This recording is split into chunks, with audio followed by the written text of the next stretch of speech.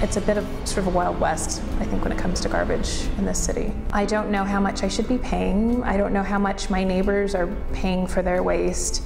Our waste does fluctuate, but the price doesn't fluctuate.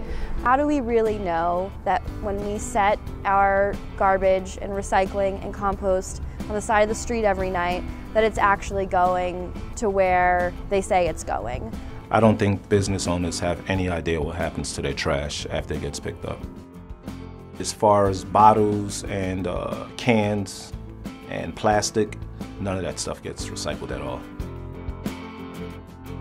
We're doing the bare minimum in requests by our residents to recycle, and we need to do more. It's a very dangerous job. It's a very hard job. This job destroys your body.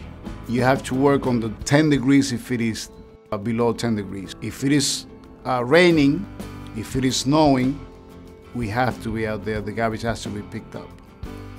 It's a lot of heavy lifting. Anybody who works for private sanitation, they have some type of injury. So how can you do this job and not get paid properly and not have the benefits?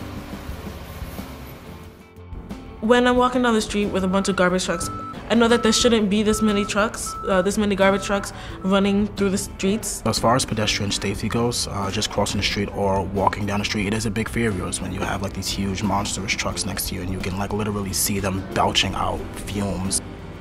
We are encountering a lot of diesel emissions from local trucks that are on our streets. It has the same impact cigarette smoke would have on an individual. Asthma here is about 8 times higher than the national average. So it's something that impacts us greatly. It'd be wonderful that there aren't trucks, you know, hopping around and going around. There aren't 6 different trucks and services that all service all of our neighbors. It just seems like such a waste.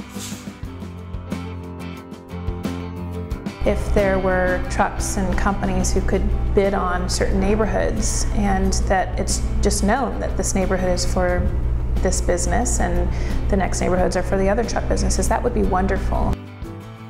We can't go another 100 years with this system. It is not sustainable to continue to put trash out in landfills.